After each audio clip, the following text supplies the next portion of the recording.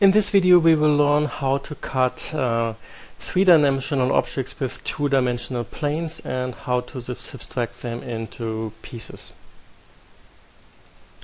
Okay, we start with a simple object with a sphere, and I go to sphere and we do this with keyboard entry.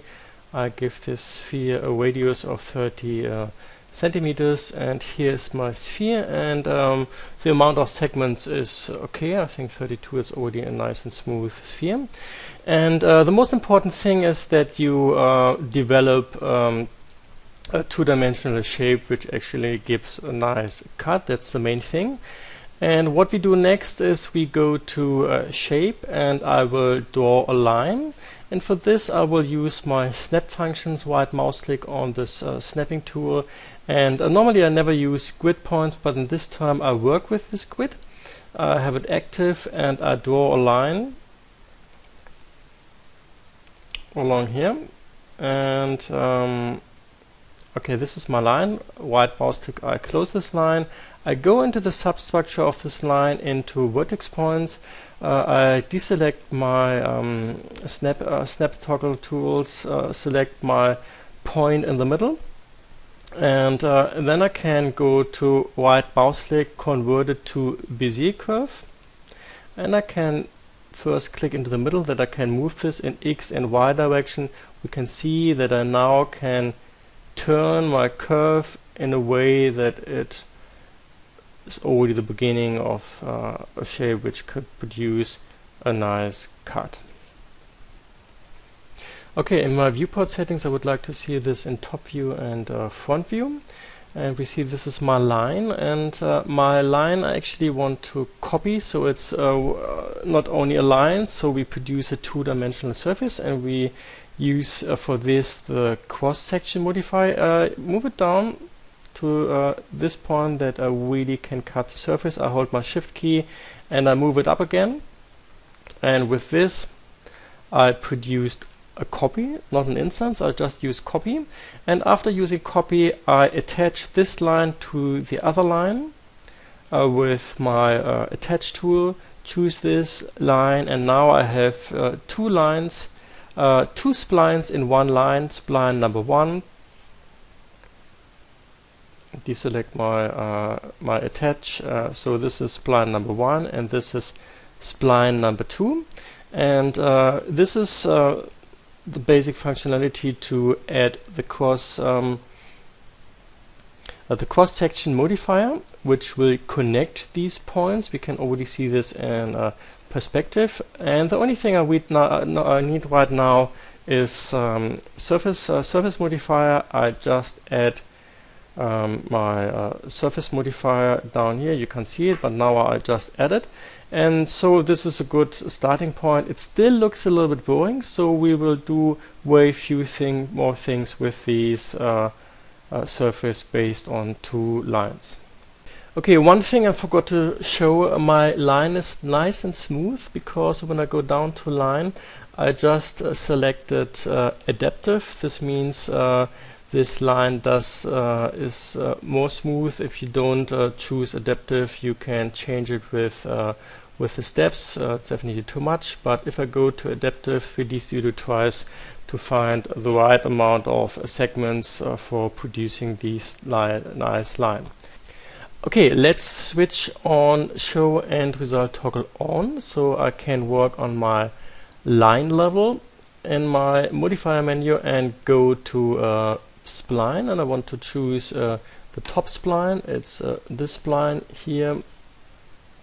This I would like to choose, and then turn it around. I switch on my angle snap so I can control it in a better way.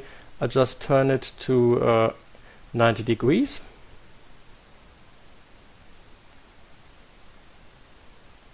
Okay, and with this I have a nicely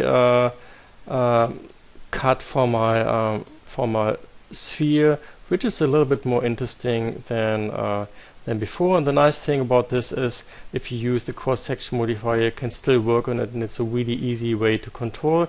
What I also do is I just see that the center of the object is at the upper part. I just go to hierarchy, effect pivot point, center object, and then I have it in the center, and then I have a much easier way of turning it, because if I turn it now, it just turns to the middle, and before it would just turn around the center, which was actually not in the middle right now. Okay, I make a copy of this object. I hold this object, my 2D spline, I hold Shift key and move it to the right side, and in this case I don't make a copy, I make an instance, and to have it a second time just next to the object. And what I can do right now, under compound objects, geometry compound objects, I can choose my Pro Cutter, which is a really nice tool, because I can just use these spline and then, for example, choose the stock object, and this is by the way my sphere, and we can just see what's happening. We can see that my two-dimensional shape cuts my object quite nicely. I can only see one side. This is the outside, and now you can also see that I can switch on the inside, and if you have both, then it's connected like this in one object. If I add an edit poly modifier onto this Pro Cutter, then you can see, if I go to elements, that there's element number 1, I can just move it, and element number 2, we can already see that it just closed the surface. But everything is in one element. If you don't want this, you have to do the following step. You have to do the whole cutting process again, and you have to switch on auto extract mesh and explode by elements. Auto extract mesh means it already produces a new object, and explode by elements means we really have different kind of elements in as a result, and I will just show you how to do this. I'll just go to this menu and cutter parameters stock, and this is my sphere. I can go to extract selected, and now my sphere is out again, and this time I switched on outside cutter and inside cutter. It's important to select auto extract mesh, so it will create an own mesh object, important, and you have to switch on explode by elements, so every element is a new object. If we did this, we can go to pick stock object again. I choose my my sphere, and we see what's happening. I can see that there are now two objects, and they're already separated. I can move them, and you can see that this already produced a nice cut. Okay, I go some steps back, because what I also want to show you to have a better understanding. I can only work in my Pro Cutter and continue working on this, and again I go into stock objects when you switch on explode by elements and auto extract mesh, especially auto extract mesh. If I do this, I can go into sphere and I can still change the radius of the sphere inside. You can see what I'm doing, and I can also go and choose my line, and I can work on the shape of the line. And what is also quite nice, that's why I show you the Pro Cutter, we can have several objects which cut my stock objects, my sphere, and this is the next step we are doing right now. I just take my object, this object, I move my second spline, I move it to the left and also choose it as an instance, and I will tilt it, choose my rotate menu, and several options. I can do it when I switched on angle snaps by hand. I just observe my little menu here, or can also say right mouse click, and I can change it here and adjust my my rotation angle. Okay. What is quite nice about the Pro Cutter is that I can choose my object again, my Pro Cutter object, and I can go now to pick cutter objects and choose the second one, and we just see that it just cuts the second line off. If I choose my object on the left side, which is so far still an instance, we can see what we can do with this. We can, for example, go into line and go into segments, into spline again. I choose this spline, and if I turn this spline, you can also see what's happening to the object, and you see that they're connected, and that they're just moving. They're still moving in my object just because I copied them as an instance. So it's also a little bit like a good control for my whole object. Okay, I want this to be a mesh object immediately with different kind of separated object pieces. So I just go to extract selected line, extract selected sphere. So I'm just back to the beginning, and I switch on outer extract mesh and explode by elements, and go to pick cutter. That's my second cutting plane. So I have two as cutting planes, and then I choose my pick stock objects. This is my sphere. And we can see that this is already cut, and I can choose my cutting planes and say hide selection, and we have a nicely cut sphere. Okay, this cutting you can do with every 3D object, and with several cutting planes, different concepts, already produce mesh objects, or just have it in this cutter and separate it afterwards. We just want to look as a last step how to provide this in different pieces. And obviously what you can do is you can just take these pieces apart, move this a little bit. That's one way. You can also do it a little bit more advanced. You can use a little bit of gravity and 3D Studio Max and let this object fall. And what I did is I moved this object in my Z-axis a little bit higher, because X and Y level is my 0 plane. And when I did this, I can do something really nice. I can open my right mouse click my Mass FX toolbar.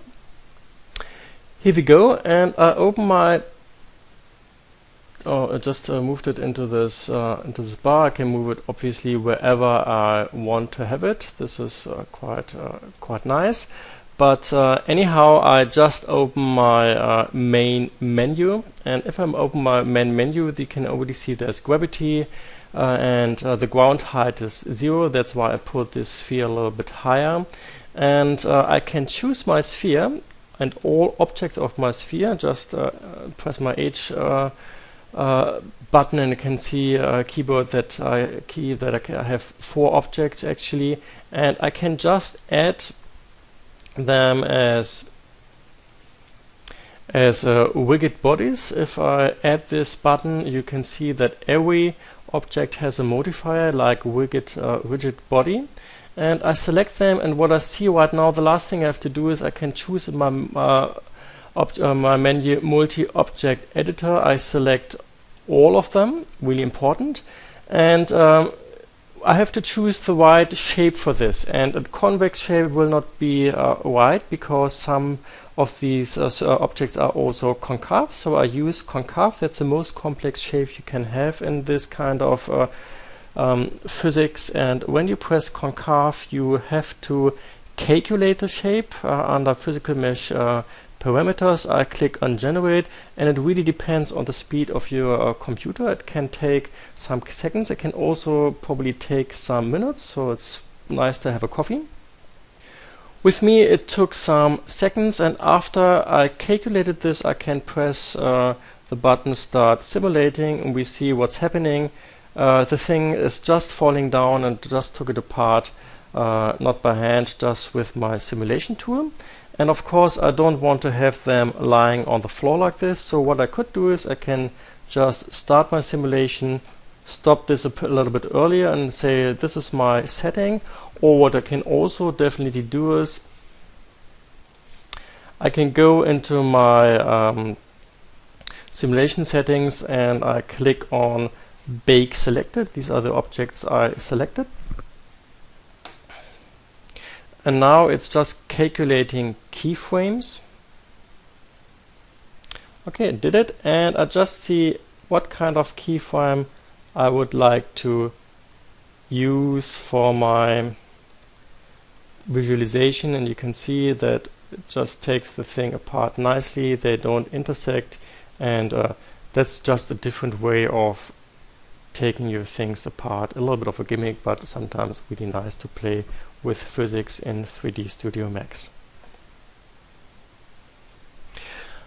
Last thing for the people who are still watching, if you go to Unbake, you can change the settings slightly, and what I did is concave is really important to this object. You can choose the material actually, which is really nice. Instead of the preset, you can go to rubber, and if you see what this does, I start my simulation and then it falls apart like the objects built out of rubber, or I just choose it and say it's now a concrete, and you can just see that the whole thing in terms of falling behaves slightly different because there's a different kind of friction and mass behind our geometry.